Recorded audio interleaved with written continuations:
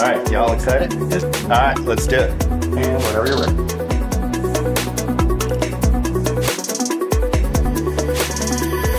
Hello, everyone. I am so excited to be here. Welcome to this Workforce Newsroom special report on the potential of generative AI. I'm Casera Weinrich, and I am obsessed with how we work and the technologies that help us work better, and more specifically, the mind shaping the future, which leads us to the brilliant panel joining us today. With me are ADP Chief Data Officer Jack Berkowitz, Global Chief Privacy Officer Jason Albert, and Vice President and Managing Counsel Elena Almeida. So for each of you, I would love to hear, what's it like having AI as your coworker? You know, when I look at the potential to kind of take out of the mundane tasks that nobody likes to do, entering data into a form or building a report or something like that, it's all about getting rid of some of that work that I don't like to do every day, and so I can focus on the things I like to do. None of us work in silos. We work with colleagues, we work with teams, and with generative AI, it's like having a helper there, somebody who can help you be even better, somebody who can supplement what you bring to the table and really, enhance it, give you new ideas, and help you take it to the next level. Guys, I love this because I took that question and heard something different, which is one of the things that makes the fact that, the three of us talk about this all day, every day. Mm-hmm. Interesting. AI is like the coworker who knows a lot, who you're pretty sure is smarter than you are, but tends to get really unfocused and has the potential to say things that, might be a little bit off and that you need to watch. And, can be such a help to the team if you can just make sure that you're using it in the right way. Data is at the heart of this technology, and more specifically, data quality is going to be essential. So Jason, what do employers need to know to ensure that they're moving forward responsibly? Well, look, when you think about AI, whether it's generative AI or AI generally or machine learning, the outcomes and outputs are only as good as the data that goes into it, right? You've got to have accurate data going in, representative data going in order to reap the benefits of the insights that it provides. But the other thing to think about is representation. It's got to be representative of the communities that the AI system is going to impact, and that has a representative profile to make sure that there's accuracy and also to avoid concerns around things like bias. And we have a responsibility not only to say, hey, it's good, but to monitor, right? So we're constantly monitoring the data quality going in, but we're also have systems that monitor the recommendations or the outputs as well. And that's a commitment we have at AAP for our ethics around data and AI, but it's also just good product decision, right? You want to make sure that what comes out of the system is indeed what you intend. Absolutely. And so ethics and compliance, definitely top of mind in this topic. And so as businesses and workers look to optimize all the tools at their disposal, Elena, trust is essential, right? And so how does compliance factor into building that trust? No, absolutely. So ADP has had a set of AI ethics principles for years that have guided how we've been able to integrate artificial intelligence and machine learning into our products. And the way I look at it is that with new technology like generative AI, with any new technology, people aren't going to use it if they don't trust it. And making sure that the product is compliant, that it's following the existing rules, frameworks, best practices, as Jack mentioned, for making sure that the data has integrity, that privacy concerns are monitored, that we're keeping track of things like bias and accuracy. Part of that trust will come from educating people on all the steps that companies are taking to make sure that their data is protected and that the AI is working as it should.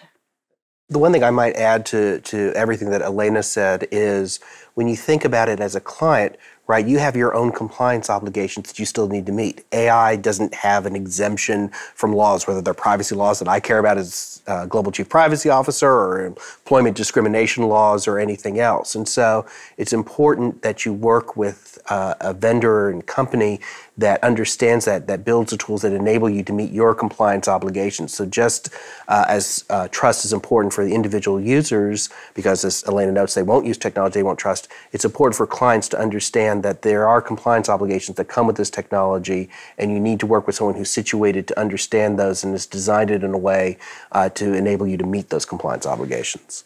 And it's funny, we're here talking about AI and tech, but it really seems to be overall a conversation about human potential. It's a great point. At the end of the day, it's the motto of our company, right? Always designing for people. It's really about that human-machine interaction, interplay, to allow things to flourish, all right, to blossom. As we start to think about how systems are built, your interaction with those systems is going to change. Now, it's not always going to be in a chat. People think of it today with ChatGPT, I'm going to sit down and do a chat. But that system can also prompt, right? And it can nudge. And we're working on this idea of how do you have human-centric or human-sensitive nudges, right? Instead of just flurrying with every alert possible, when do I give you the right push or the right information at the right time? And then what's meaningful to you, right? Like, what are those use cases that, or those examples that are meaningful? So maybe you need some vacation. You've not been taking the vacation. And so a simple nudge is just, hey, you need to take some leave. Or better yet, me as a manager, hey, you have this group of people that hasn't been taking vacation. They could use a break. Mm-hmm. And so these types of human-sensitive, human-centered nudges, or this interplay, is where we see this technology going, not in the long term, in the short term. And that's going to be interesting. So it's in the technical terms, it's called mixed initiative. The human takes the initiative, the computer takes the initiative. It doesn't really matter as long as you're partnered together. The way I think about it in terms of human potential is really it's helping us be more creative, right? So we all have ways that we think about issues and think about problems. And I think generative AI has the potential to help us, reality today, to help us kind of break through our own kind of maybe staid thinking about different things and really open up creativity in how we're solving problems at work, which I think is really exciting.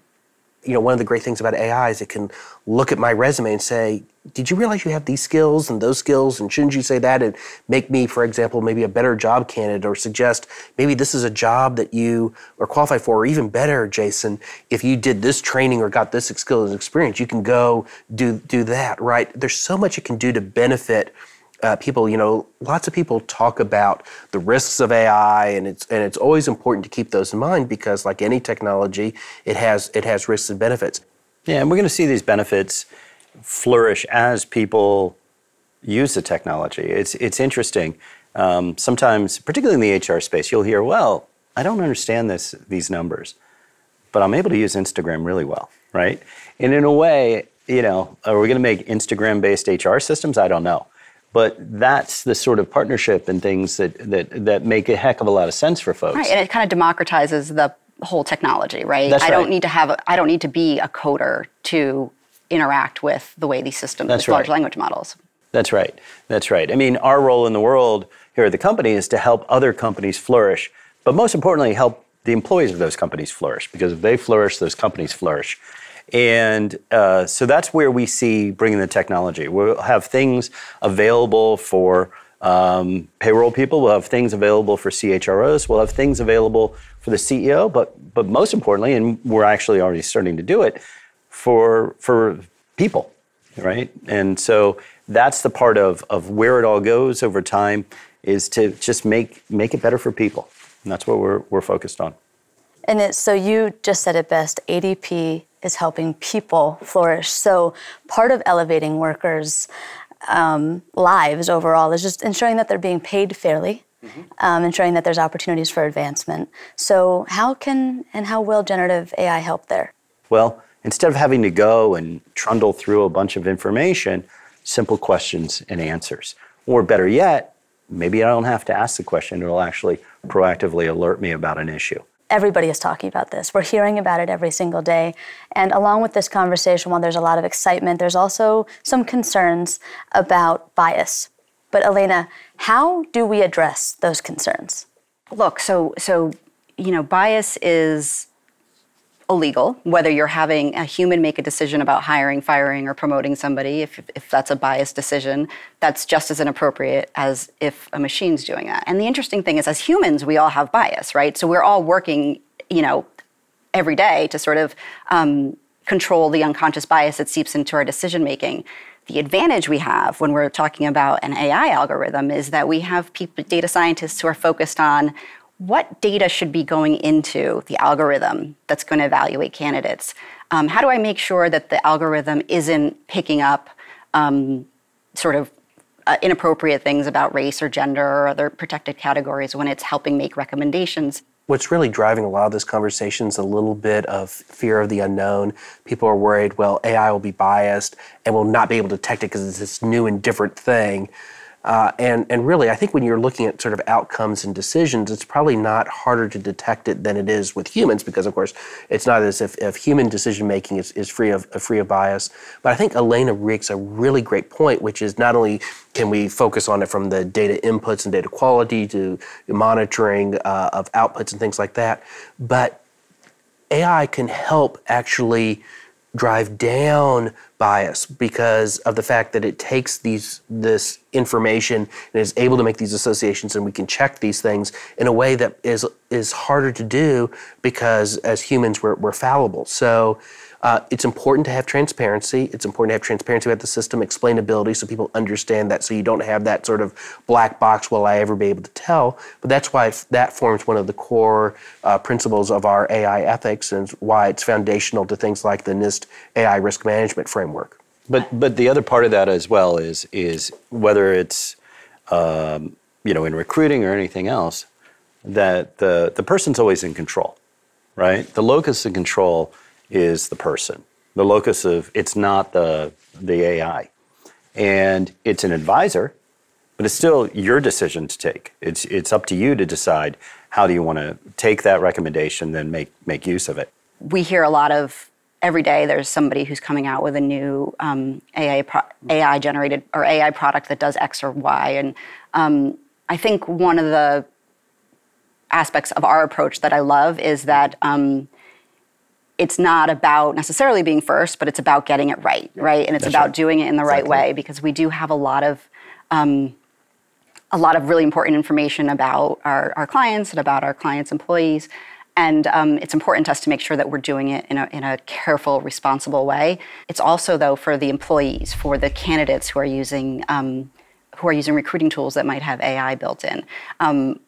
You see there's a lot of legislation and regulation that's being proposed that has different conditions on how AI should be used, and a lot of those are still kind of in the early phases. But one consistent theme through those is people should know when AI is going to be used in a way that impacts an important part of their life. The personalization we've seen in applications will really take charge here. And that next step, and I don't know if it's next week, next month, or next year, that next step on that personalized interaction will be the thing that breaks everybody through. Amazing. So before we go, I'd love to go around the panel here and have each of you give us a one-sentence, if you can, final thought on the potential of generative AI. I'll start with you, Jason. One sentence, Jason. One sentence. Generative AI will be more transformative in the long run than the internet has been. Don't make me go after that. That was great. We need to learn about generative AI and use it as a colleague, as a coworker, as a co-pilot, as part of our everyday work. And it's gonna help us go far. Generative AI will help people really reach their next step in their potential. Amazing. Thank you all so much. Look, it's not every day that you get to have conversations like this. I really appreciate your time, your thoughts, your energy. We're going to keep this conversation going. So head to adp.com for more resources on artificial intelligence at work, and follow us on LinkedIn at ADP. We cut you guys loose. You all right? Yeah, nice job. Great. Bye. Thank you.